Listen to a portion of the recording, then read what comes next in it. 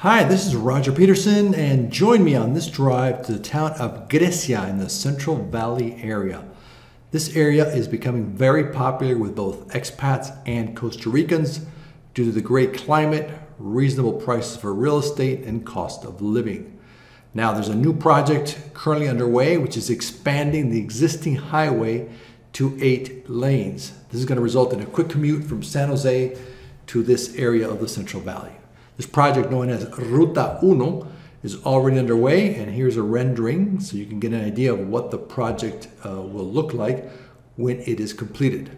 Now, as a result of all this new road infrastructure, we're also seeing the construction of a new free trade zone and technology park called Costa Rica Green Valley that is being built here, and that's going to attract companies and hopefully generate more employment in this area. Next, we're going to head up from Grecia Center to El Cajón de Grecia, which is a small town up in the hills about 15-20 minutes away.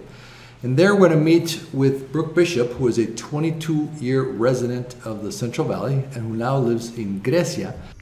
Okay, Brooke, Grecia is definitely a very mountainous area. I see a lot of ridges, a lot of mountainous areas. Can you kind of tell us a feel for what's out there? What are the most popular places that people want to live? Yes, Grecia has 5 ridges. Starting from the east, it's San Isidro, and then Carbonal, San Miguel, El Cajon, which is where we are today. And then the last ridge to the west is San Luis, which is also the highest ridge. A lot of my clients like to be on the ridges because you're 15 or 20 minutes by car to downtown Grecia. It's a little bit cooler, it's more private, you get the pretty views up here, and there are still, even though we're 15 or 20 minutes from town, there's hourly bus service, and there's lots of little pulperias or mini marts that you can still pick things up at. Hey, Brooke, I'm also seeing a lot of movement in the areas around Grecia as well, because I see that's growing as well, like Naranjo, San Ramon. What's your experience in those areas? Yes, it's true. Grecia started off as being the main place that most people were looking, but now it's expanding, and actually I have quite a few sales in Sarchi now. Sarchi's probably about the second or third most popular area. Naranjo is getting off the ground as well. And of course San Ramon, lots of people like to be in San Ramon, which is about the same size as Grecia. Sarchi, Naranjo, and Grecia have very similar altitude or climates. It depends on the altitude. All of the towns are at about 1,300 meters. So as you go up the mountains, then the altitude gets cooler. And there's palmares in between Naranjo and San Ramon, but there's very rarely anything for sale in palmares. I had asked Brooke to show us a typical property listing that she has in that area. And she showed us this property, which is being sold by an expat that has to return to the U.S. due to family reasons. The listing price on the property she showed us was at $289,000. I'll give you a quick walk around so you can get an idea of what you get for this price range in the Grecia area. Then after that, stay tuned because we're going to do a more extensive sit-down interview with Brooke, where we're going to discuss cost of living, real estate prices, healthcare, and activities in the Grecia area. Okay, so we start out basically to say, hello, Brooke. How are you doing? We're here today with Brooke Bishop. Brooke is from the United States originally, and she lives in Grecia, and she's been kind enough to spend some time to us today, explaining us a little bit about her backyard, Grecia. And Brooke, how did you end up in Costa Rica? How did you end up in Grecia? Well, I came about 22 years ago as a volunteer, and I originally came to Sarchi, which is right next to Grecia. And I ended up settling in Naranjo, which is on the other side of Sarchi.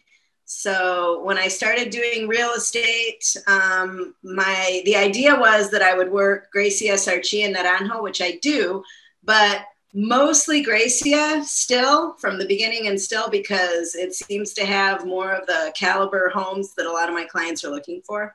You're like right in the middle of what's right now becoming, in my opinion, one of the most popular expat destinations in Costa Rica in the Central Valley. What do you attribute that surge in interest in the area? Well, part of it's location, because Grecia is a half an hour from the airport. Most of the places are only a half an hour to 45 minutes from the international airport, about an hour to San Jose, and the towns are smallish, medium to small. and pretty much just coffee towns. So I think because they have the amenities that people are looking for, but they're not big bustling cities, and yet they're close enough to the cities. I think those are some of the things that have made this area popular. The climate is wonderful. We're looking at mid 70s to mid 80s, depending on your altitude in these areas. The climate's just pretty much perfect. And with that backdrop, what's like a typical, let's say a typical 3-bedroom, 2-bath house in that area? What's the typical cost? And then we'll go through what the utilities and property taxes are. But what is your like the average sale price, so people get an idea of what they can buy in that area? Well, the prices are all over the place, really. The amount of land has a lot to do with it, but most of my clients, at least a 1/4 acre of land is what they're looking for, up to an acre. That's pretty much standard. You're looking at $200,000 to $250,000 for a house like that. Part of what I like about Costa Rica is being in that outdoor lifestyle and being able to plant and grow. So like in your area, what's the typical, can I grow fruit trees? Can I grow herbs, vegetables? What do you guys do out there? Everything. You can pretty much grow everything. They say here, if you stick it in the ground, it grows. We've got really good, rich volcanic soil. We've got the perfect temperatures, just enough rain, just enough sunshine everybody has a green thumb in Costa Rica, and especially in this part of Costa Rica. Most people have mango trees, avocado trees, orange trees, lemon and lime trees. We have papayas. You can grow pineapples, peaches. There's, pretty much anything that doesn't need a hard frost, you can grow here. Many of my clients have gardens with tomatoes and zucchinis, peppers, onions. You can grow anything here. I find that to be one of the most appealing parts about living in Costa Rica is exactly that, the ability to you can basically, without really having, like you say, everybody has a green thumb because it rains and the soil is great. And you can really sustain yourself pretty much in Costa Rica without a lot of effort.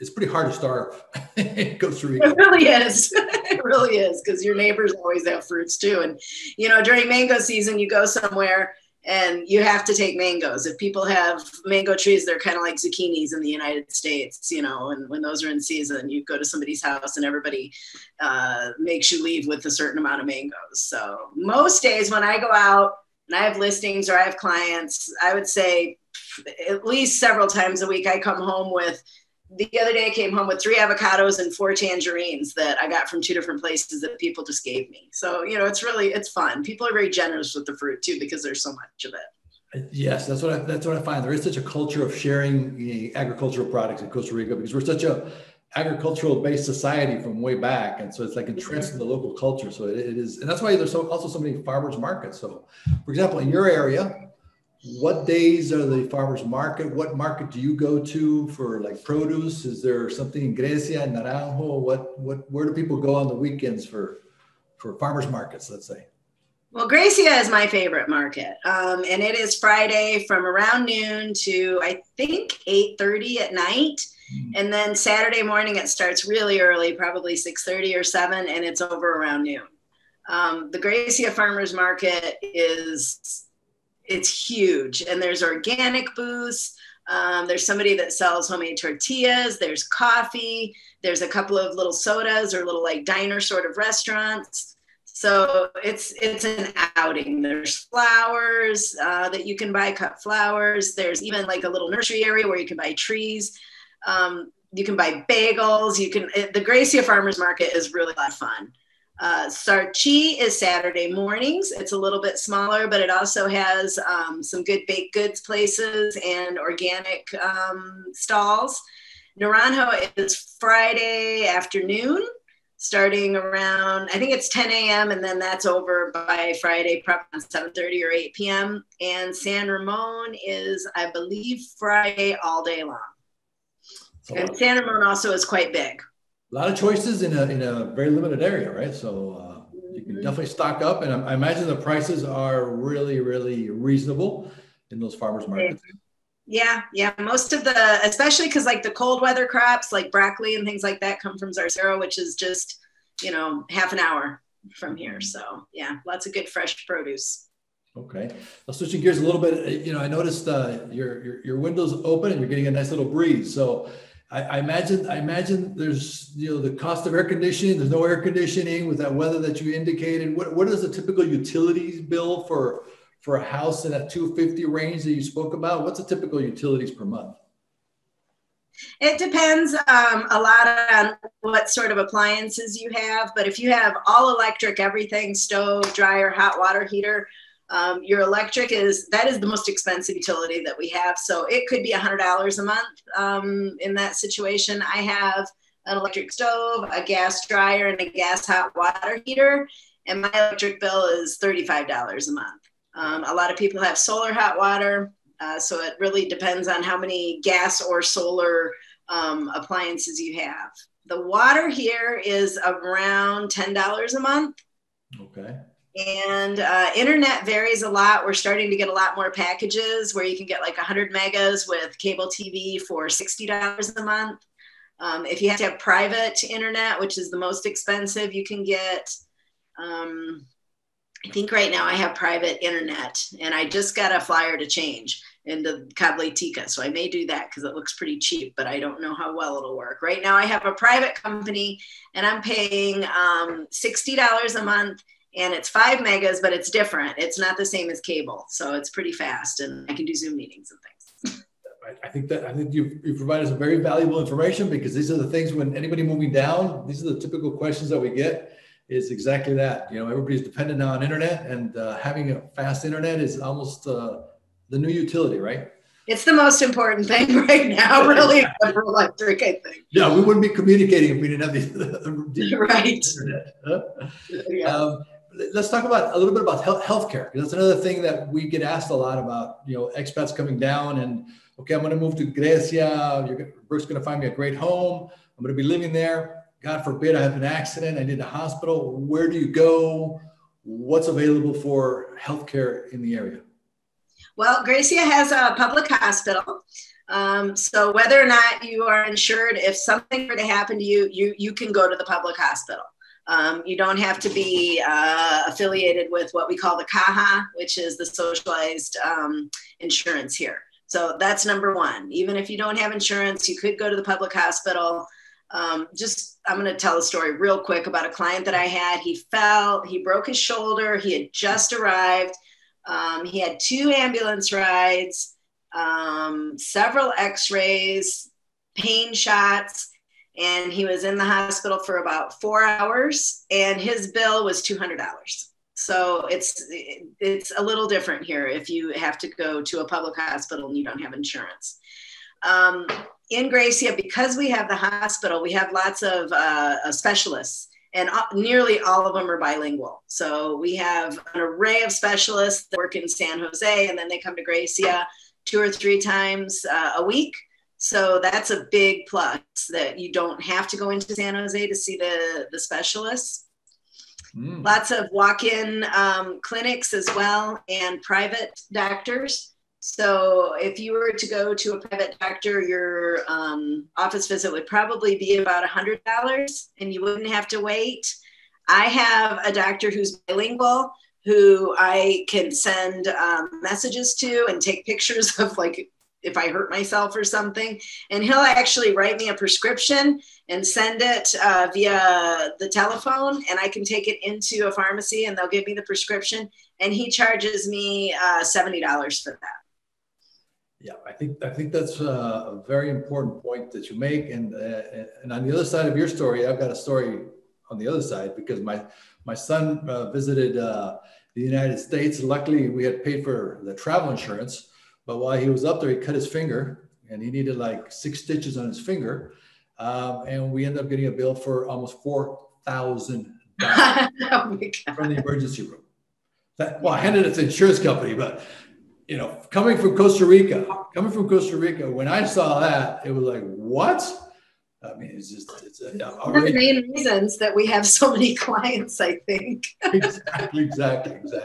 No, the fact that you point out, which is the the proximity and the closeness that we have to our medical doctors here, the fact that they will even give you their cell phone number, their WhatsApp number, and it becomes very personal, makes the medical treatment very, very different, very positive experience.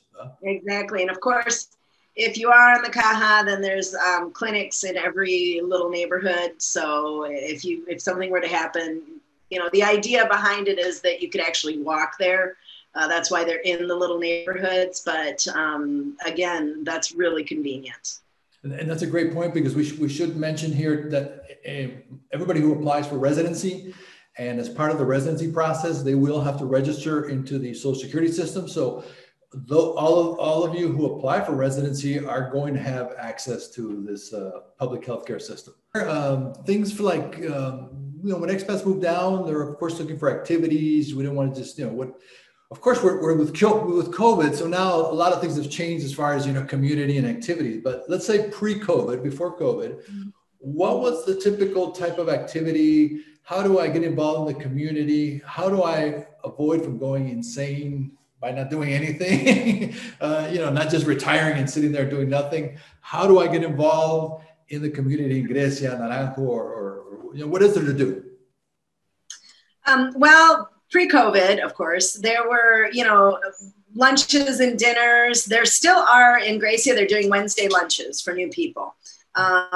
So that is actually still going on. But before, there were 3 or 4 different groups that would get together, either Friday night dinner, and then I think there was like a Tuesday lunch at one point. There was a group that would get together and play mahjong. There was a bridge group. There were a group of guys that got together and played board games. There's a group of women who knit, and they make little hats and little blankets for newborn babies in the Grecia hospital that they donate. There's a group called Blooms, and that consists of women in Atenas and Grecia. And I think there were like 60 members, and they would get together once a month and have a potluck. And they would generally have some sort of a theme or a charity or some human interest to discuss at each meeting. You know, there's tons of opportunities to socialize, sometimes more than what people actually want. There's public swimming pools where I know quite a few of my clients, they go at like 10 o'clock in the morning and they exercise and they visit. There's hiking. There's a lot of different things that you can do. You can volunteer with the animals. You can volunteer at the hospital. You can volunteer at the schools. There's a lot to do. Interesting. I think that's probably one of the pluses of being in the Central Valley, that you've got more population, so therefore, you know, a lot more activities to participate in.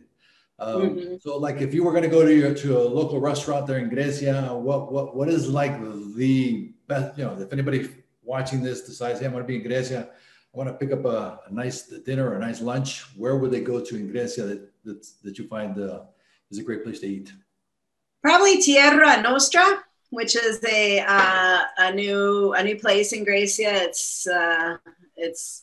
It's covered outdoor dining. There's a pretty view, very good food, very good food. There's a lovely Italian restaurant in downtown as well. Well, there's actually 3 Italian restaurants downtown. And even if you just go to the Central Market, it's got a great soda for lunch. Oh, that's a great point. I forgot about that our Central Markets have great little restaurants inside, and you get some really nice, typical Costa Rican foods for really inexpensive and really good quality. Huh? Yes.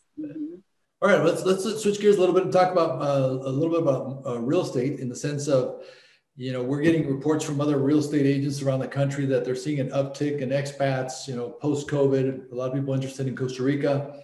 Costa Rica seems to sell itself.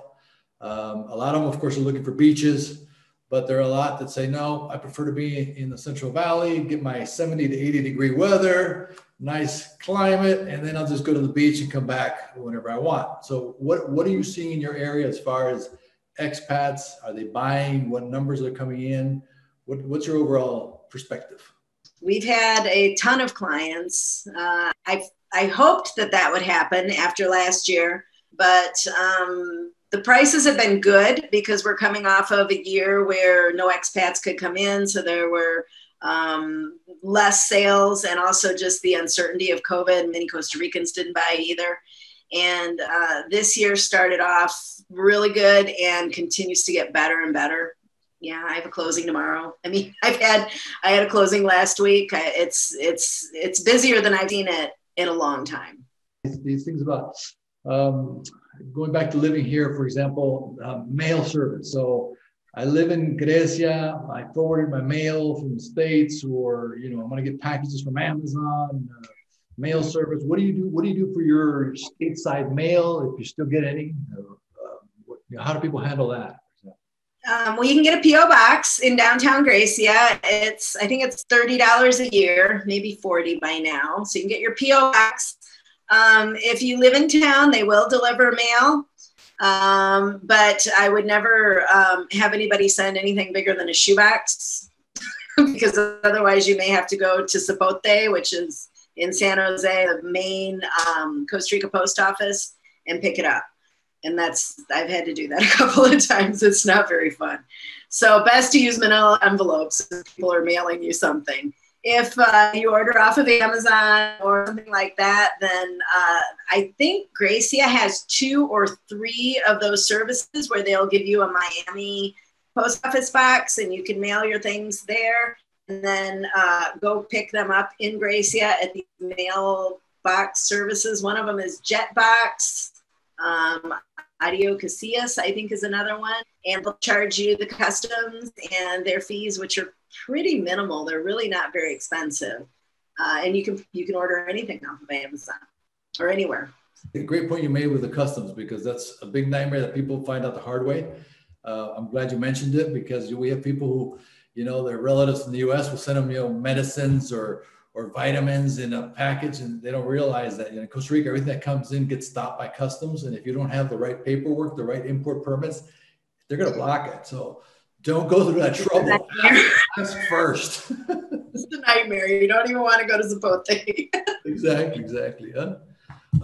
Just in closing, I mean, what would you, for you, you've got a lot of experience as a real estate agent in the area and working in Costa Rica. What would you say are the biggest mistakes that people make when buying real estate, based on your experience, to help people avoid those mistakes?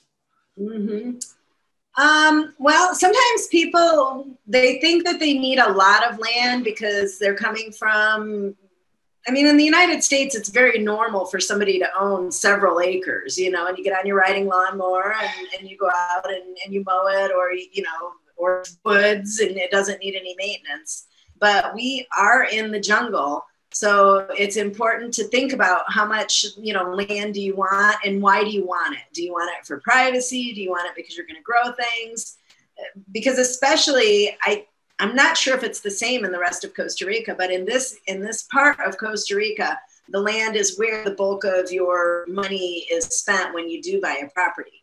So and there are not even really any huge tracts of land available. 5 acres in Costa Rica and Grecia can easily cost you over $200,000 just for the land. So, it's getting too much land and then not being able to keep up with it, not being able to maintain it. You're paying a gardener quite a bit of money because it's jungle and it grows all year round, with the exception of maybe March and April. So that can be a mistake that people can fall into. Make sure it's the climate you want. We got so many microclimates. You can find perfection for yourself, and you should look for it. There's places that are a little bit warmer, a little bit cooler, and we're not talking more than 10 degrees difference. But at the same time, if perfection exists for you, then you should try to find it, right? Absolutely. We always tell people, look at the properties in the 2 seasons, right? Because it's so different. Look at it in the rainy season and look at it in the dry season, because it's night and day. The altitude makes all the difference. Grecia, the downtown Grecia is at about 3,000 feet. And as high up as the houses go in Grecia, that about 5,000 feet. And there's a very big difference in the climate there. It's much rainier, foggier, and even cooler the higher up you get.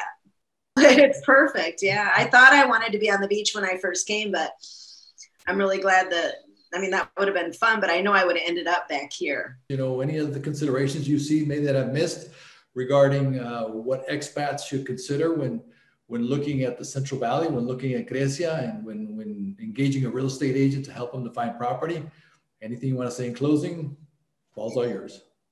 Okay. Well, it is important to look around quite a bit. And, I enjoy showing my clients different properties, maybe a little above, maybe a little below their price range as well, because I consider it part of the education. That's really the way that you're going to feel comfortable about making a purchase is if you've got the education and you can see where the value is in the property. And that is just by seeing as many properties as is realistic and that you can handle. Really, it's important to look around quite a bit. And I would just say explore. Make sure that you find the right spot so that that part of it is going to be as happy as you can be with the size of the town, the weather, and proximity to town. These are all things, that you need to be thinking about when you're looking to purchase property. We appreciate your time. I think the advice that you've given, the insights that you have for everybody is just super valuable because in a few minutes, I'm sure you've saved people a lot of research time on researching different. I hope so. I enjoy helping. I really do. It's fun. Really appreciate it. Thank you so much, Brooke. Well, I hope you found the information about Grecia helpful, and I'm going to leave a link in the description to Brooke's contact info in case you want to contact her directly with more information. As always, thank you for watching the video.